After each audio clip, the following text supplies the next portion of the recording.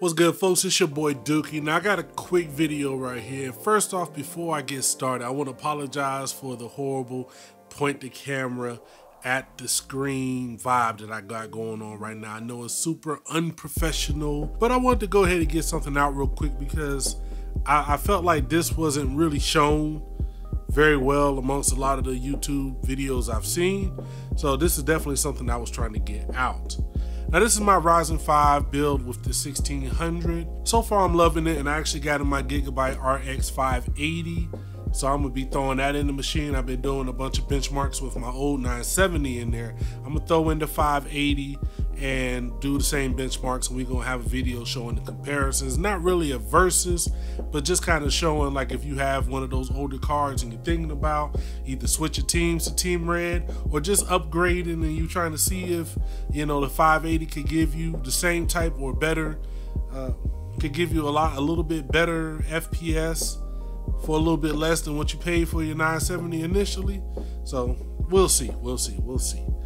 But what I want to address here is that I have my Ryzen 1600 overclocked already. Here, I'll pull up CPU-Z. Okay, I zoomed in a little bit and you can see I have my AMD Ryzen 5 1600. Okay, you see that I have it running at 3.742 right now, and my core voltage is 1.356. So I do have a little baby overclock on here, nothing substantial because I'm running on the stock cooler, which is actually doing pretty well. But it's Texas, our AC is broke, but it's holding its own. I haven't pushed it too hard, but I can tell when gaming and I have all the fans on, it gets kind of loud in this case that I have. Oh, if you haven't seen the review of the case, it is the Cullinan tempered glass case from Rosewell. Beautiful case, go check that out. Link is at the top. So what I'm gonna do is I'm gonna jump into the BIOS. We're gonna return this back to stock. Then I'm gonna show you the overclock that I was able to get and how I got there. All right, let's go. All right, as we jump into the BIOS here, the main reason that I wanted to make this video is that I saw a little bit of a difference between the guys of what other motherboards do and this one right here. Now what I have is the Gigabyte AB350-Gaming. It's a pretty good board. I have no problems with it so far, and I was able to get a good overclock with it.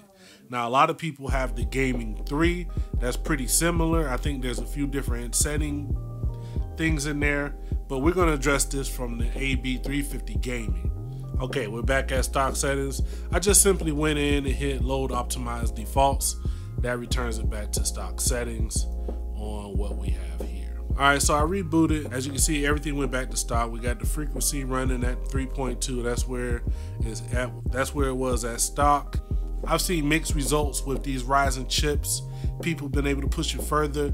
I'm probably sure I could push it a little bit further if I was running on a better cooler, but I'm not going to try that. I don't want to blow the chip out before I go too far. Feel free to flame me below in the comments or help educate me. So this is all pretty much one of the new experiences with me with overclocking these chips.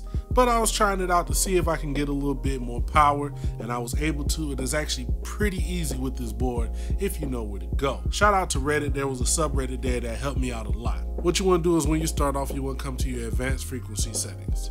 Click in here and you'll see that your core settings is at 3200. Now you can change this here, or you can come in here to your advanced core settings and change it there.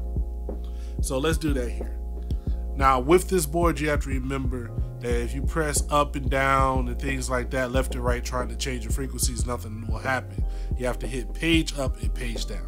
So if I hit page down, it starts to jump. So we're gonna move this all the way up. We're gonna keep it pretty. Like I said, I don't want to fry this chip before I get a chance to really test it with some high frequency stuff. So we're gonna keep it at 3.75. All right, so after we push the clock up to 3.7 gigahertz, we want to come down and disable these features: AMD cool and quiet function, SVM mode, and C6 mode.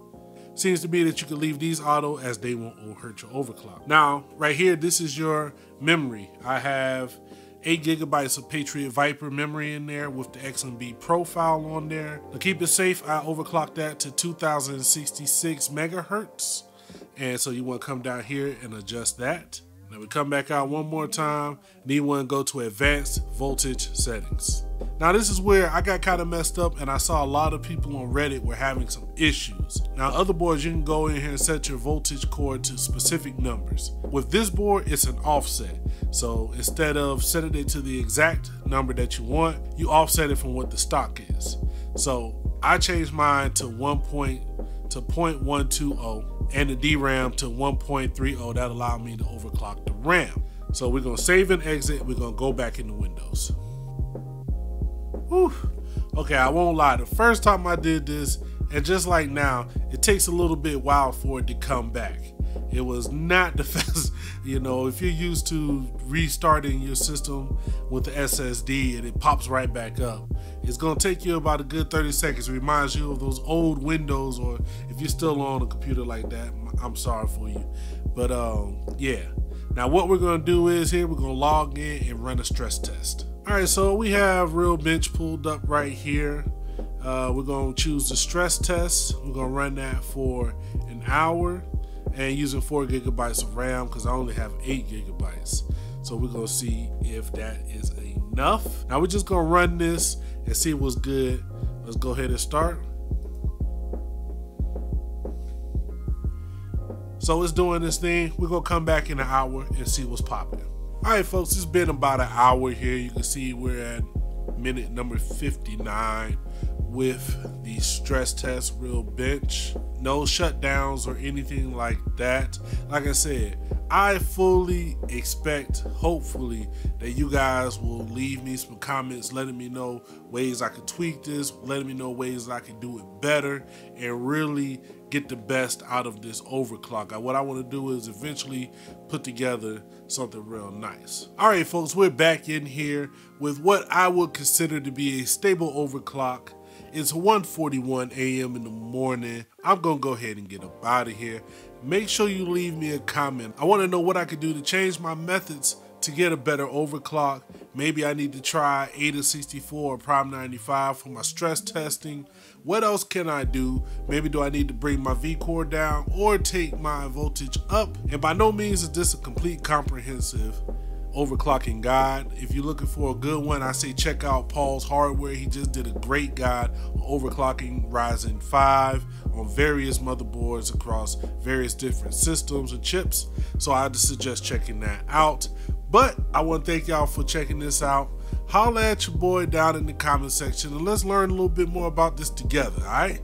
Get at me.